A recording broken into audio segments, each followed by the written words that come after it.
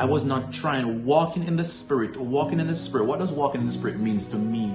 Walking in the Spirit to me means that every single decision I make, it is going to be as a result of what the scripture says. So if I'm about to feel sad, what does the scripture says about me feeling sad? If I'm about to shout for joy, what does the scripture say about me shouting for joy? If I'm about to feel rejected or isolated, what does the scripture means for me? And I realized that as I took on the identity of actually walking in the Spirit and allowing all my thoughts to come from the Spirit of God, I realized that I was now focusing outward. I was now focusing on the Master. I was able, for the first time in my life, to say, all right, God, what do you think? I'm sad about this. What do you think? I feel rejected. What do you think? And you know what? One of the things that I realize as well is that God says He is always with me.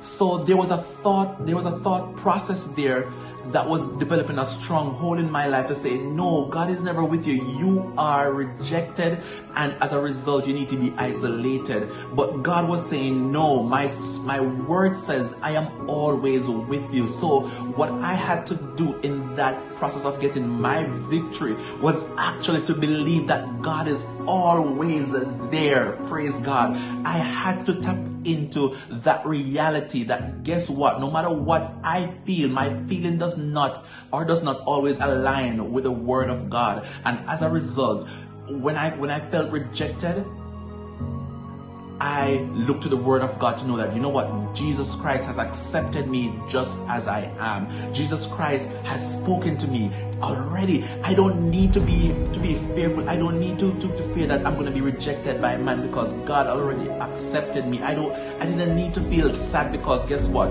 the bill wasn't paid, or I couldn't go to the doctor, or whatever things came my way. I submit them right back to the knowledge of God. And when the things that came in my mind did not align with what the word of God says, then I submitted it captive to the thought of Christ. I put it under God and said, you know what, God, I believe what your word says. No, I must say that in the time of me getting my victory from then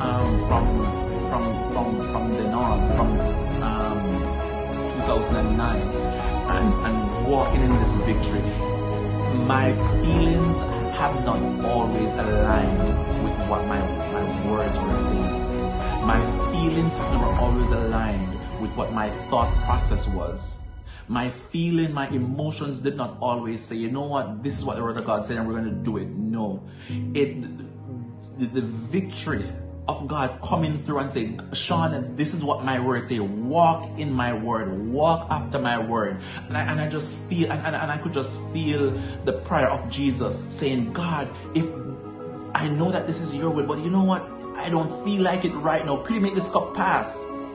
You know, but Jesus decided, you know what? I want to walk in the word. And I am happy today. After a few years, I still continue just to walk in this victory, walk in this in this word, to say anything that comes into my mind that does not glorify the Father, I put it under subjection to the word and have God take care of it. So I want to encourage somebody. You might be feeling rejected, you might be feeling oppressed by the spirit of rejection or depression or whatever the spirit is. Guess what? Stop focusing on you and focus on the Master, because guess what? When you focus on the Master and His word, when you start walking in the Spirit, you're not going to fulfill what your flesh is driving you to. God bless you.